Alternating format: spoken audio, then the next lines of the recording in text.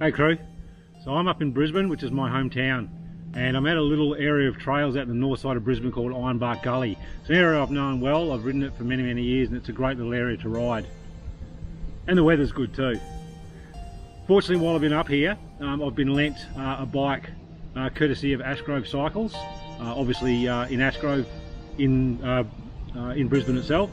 And the bike that I've been lent is this bike here, which is a 2021 Giant Trance X 29er. So I decided while I was out here doing a bit of a ride, I'd do a bit of a bike review on it for everyone.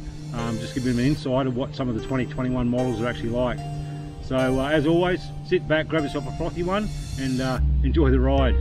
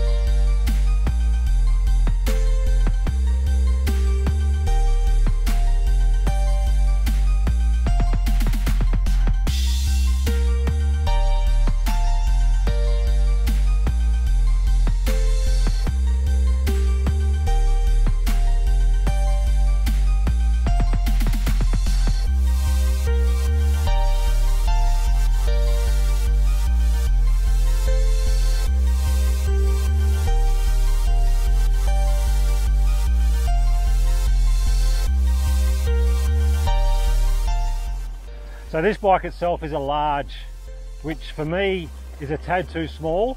I prefer something a little bit longer in the cockpit, something a little bit longer top tube.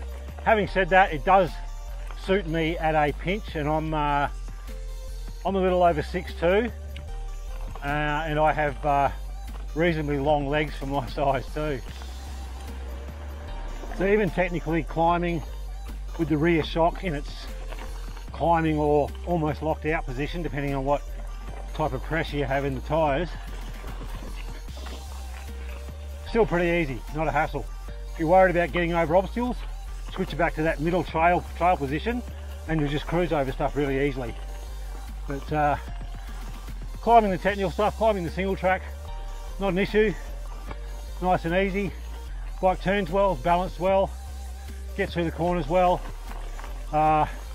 No issues with the length of the wheelbase, so no problems there. Bike climbs quite well and climbs over everything pretty good. These new shocks on these bikes these days with the lockout, or the climbing setting I guess you'd call it, makes fire ride climbing a bit of a breeze. So when you're climbing on a fire ride like this, both in the saddle and up in the gears and getting out of the saddle, bikes climb really well.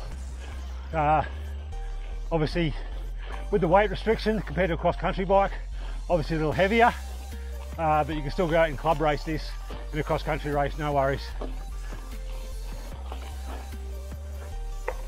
So we're about to descend one of the flow tracks out here on Ironbark called the Combi track. This is a really good fun, so we'll give this suspension and stuff a really good test out.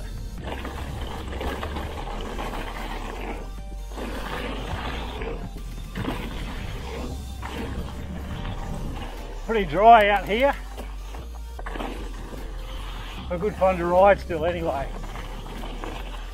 Not really used to the loose gravel stuff compared to Adelaide. Depending on tyre pressure, corners well in the gravel, in the loose gravel.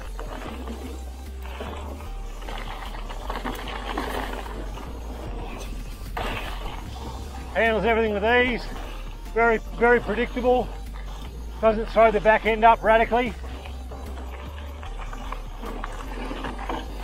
Handles these quick direction changes really well.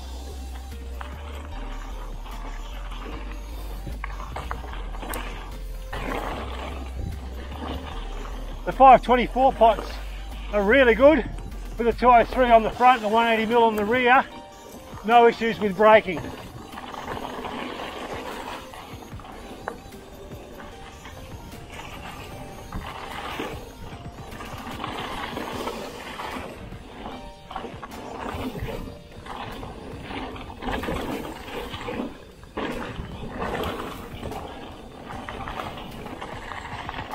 Nice and predictable when you get into a drift. Bike handles really well.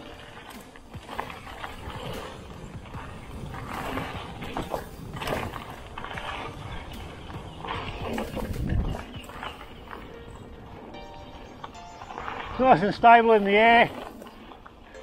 Does the little gaps nicely, not an issue. Predictable in the air. Doesn't want to throw you over the bars or anything radical.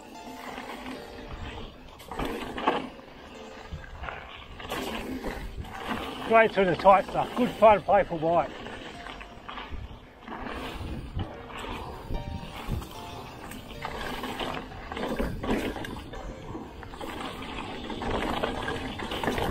Good through the rocks, even on the trail setting.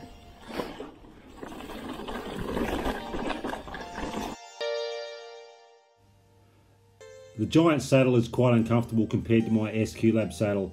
Also, the fact that the KMC chain is on there, except for a Shimano chain, no biggie, but Shimano chain would have been nice. The MRP chain device is a really nice feature on the bike, as well as the fact that the bike's tubeless, ready to go out of the box. Well done, Giant.